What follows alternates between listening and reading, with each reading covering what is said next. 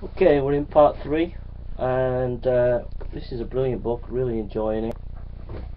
And it says, more recently we have seen a real life conflict between evolution and creationism.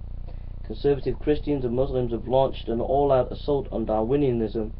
As this phenomenon shows, it is certainly true that particular religious doctrine can be in conflict with scientific theories.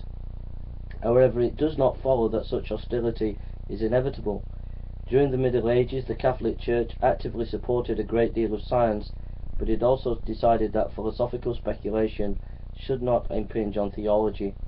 Ironically, by keeping philosophers focused on nature instead of metaphysics, the limitations set by the Church may even have benefited science in the long term. Furthermore, the contrary to popular belief, the Church never supported the idea that the earth is flat. I've heard so many atheists tell me that the Bible teaches the earth is flat. The Church never banned human dissection, never banned zero, and certainly never burnt anyone at the stake for scientific ideas. The most famous clash between science and religion was the trial of Galileo in 1564 to 1642.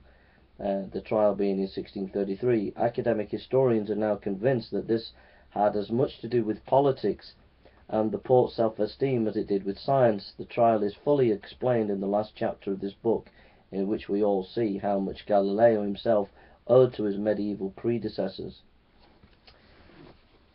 So you've got to be careful when you're reading these books that demonize things in history. You've got to ask the question why they're doing that, and is it factual.